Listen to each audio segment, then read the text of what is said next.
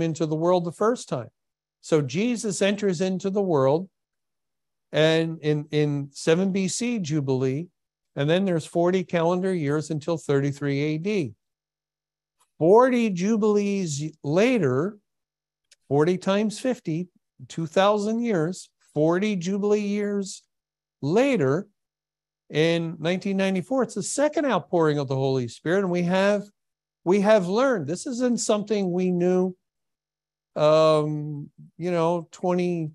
30 years ago, but it's something we've recently learned that everything is really solidly in place for a 40-year timeline, a 40-year countdown for the end of the world, starting in 1994 until 2033.